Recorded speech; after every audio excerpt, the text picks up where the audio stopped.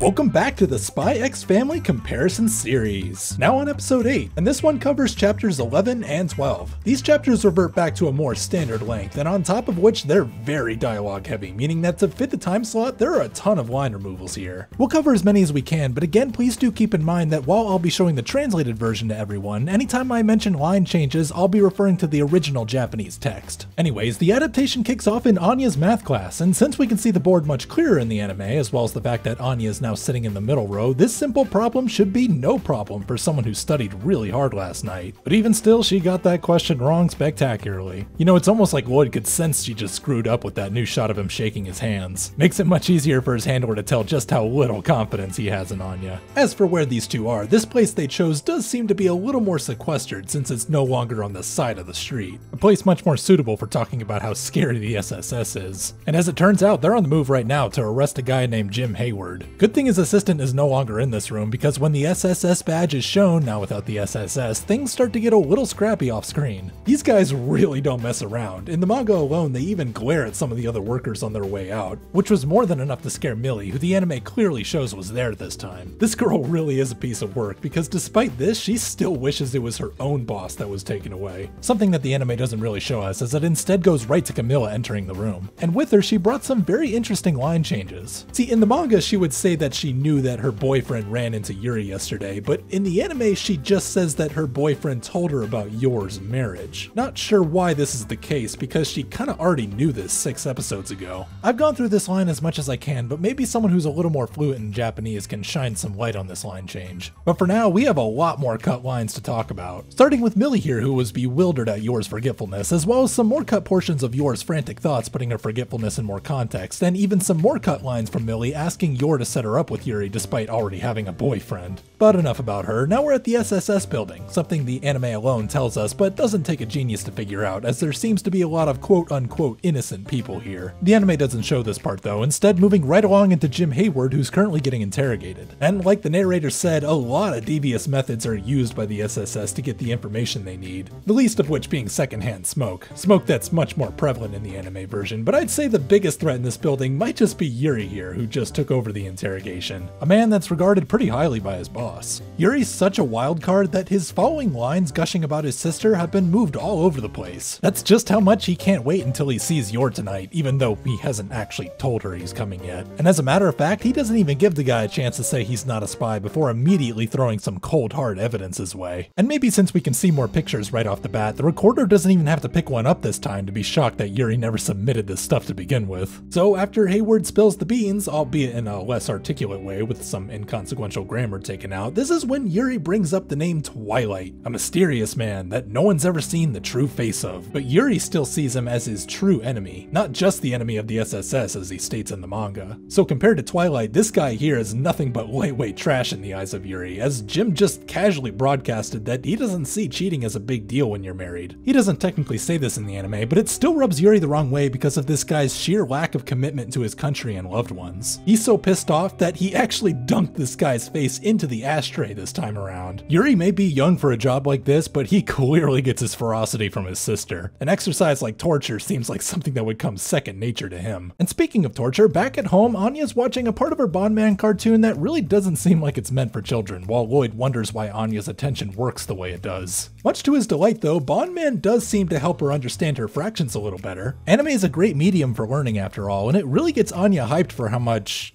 ammunition Bondman has.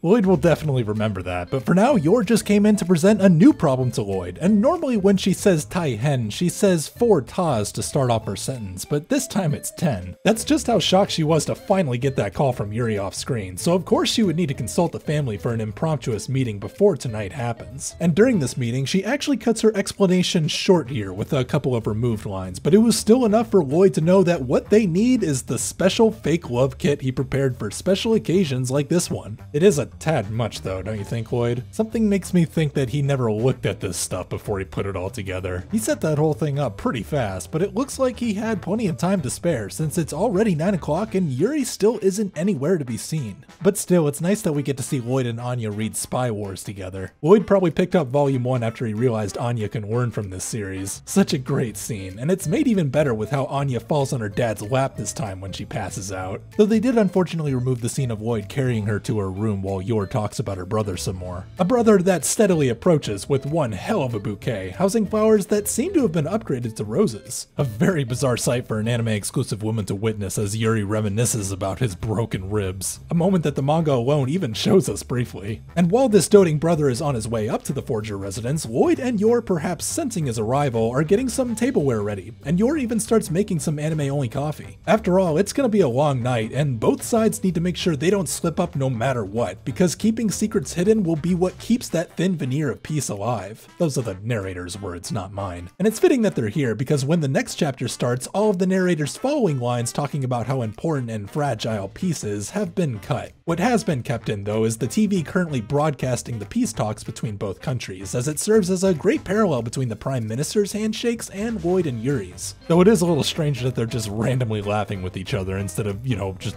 greeting each other normally. Man, Anya would have loved to hear the thoughts of these three right now. Even if Lloyd wasn't involved, the thoughts between Yuri and Yor alone would still be incredibly exciting. Though a good deal of it is pretty entertaining out loud, as after Yor takes the bouquet, something we only see her do in the anime, and then set them up next to all the photoshopped photos, Yuri then lets out some of his misgivings about Yor not telling him about the marriage earlier. All while Lloyd chops some stuff and/or does the dishes, and starts to remember the discussion he had with Yor earlier. And during that time, Yor assured Lloyd, with some very slight wording changes, that she has a rock-solid plan for dealing with Yuri. And that plan is to be as absolutely dumb as possible. It might sound absurd to Lloyd the intellectual, but it's actually brilliant, because while feigning ignorance is one of the more straightforward lies there are, it works super well on someone who looks at the liar with a straightforward view, even if they are usually more cynical by nature. Which is exactly why, when it comes to Lloyd, he is highly judgmental of everything he does and says, so of course he would feel like the only way to get Lloyd to reveal his true self would be to get some alcohol in him. Once again, there is some shortened grammar when he says this in his head, but one thing that was said out loud this time was when Lloyd told Yor not to drink.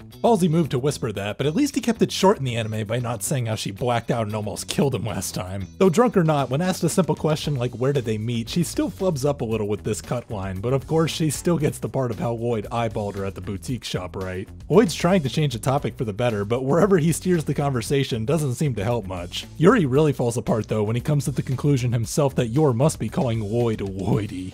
Not Lloyd this media, though he did also come up with that one. Lloydy really is a good guy though, Yuri. He even got some water for you. Minus the plate that he used to hand to Yor while Yuri slowly builds up his anger again. And when he explodes yet again, this time he decided to use the whole bottle to drink away his frustrations. Lloyd can tell that this guy is getting set off by the tiniest of things, so once again he tries to divert the conversation into grounds that he can more easily predict. But little did he know that when Yuri started talking about his time in Hugaria, it would be an entirely made up one, talking about the restaurant Yuri supposedly found near the embassy. Information that the manga alone gives us. And that's not the only thing that was left out. When Lloyd broke down this story in his head, he no longer mentions the part that the owner of that restaurant only left it to his son due to his back pain 4 months ago, or that if Yuri checked his details, he would have said otherwise. These are the details that help Lloyd come to the conclusion that Yuri really is a part of the SSS. Score 1 for Lloyd. But while Lloyd was putting this all together in his head, it seems Yor made the mistake of calling Lloyd Yuri's new big brother, and of course Yuri didn't like that, as it brings him to recount his past to Lloyd and how Lloyd could never amount to how amazing Yor is. Not only did she work herself ragged for her little brother every day, but she always seemed to bring a new gift with her no matter how bloody she looked coming home.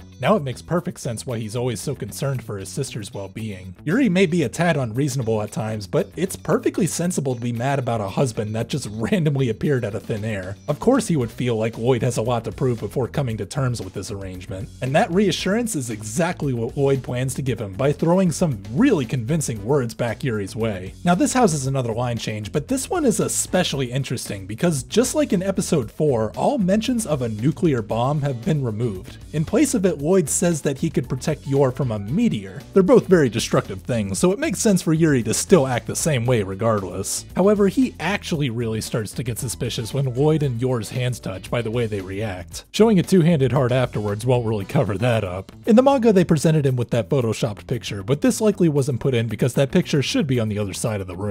Not that it would change Yuri's mind anyways, as he believes that the only way it can be proven beyond a shadow of a doubt that they're really in love is to have them lock lips right then and there. A request that neither of them were prepared for, but Twilight, at least, being the quick thinker he is, managed to mentally prepare himself in only a tenth of a second. Yor, on the other hand, doesn't really have that same rationalization prowess, so when Lloyd makes the first move on her, she was really caught off guard. What a cliffhanger. This episode was really interesting to cover, mainly because of its line revisions. I mentioned a lot in this video, but there were also some small ones that I didn't even feel were worth talking about, and that includes those little lines outside of the text boxes. For an episode like this one, most of those didn't make it in either, but it was a necessary sacrifice to hit the desired time slot, and in the broad scheme of things, the information lost really wasn't that vital. Most of the time, these lines were just simplified without really skimping on the details, which is something that really deserves praise. We'll see what comes of that kiss in the next episode, but if you enjoyed the breakdown of this episode, then make sure to give the video a like and share it with a friend. And hey, also get subscribed for more Spy X Family comparison content. You can also check me out on Patreon if you're feeling generous. I'd highly appreciate it. Well, that's it for me. As always, I hope you all have a fantastic day. This is Registry, signing off.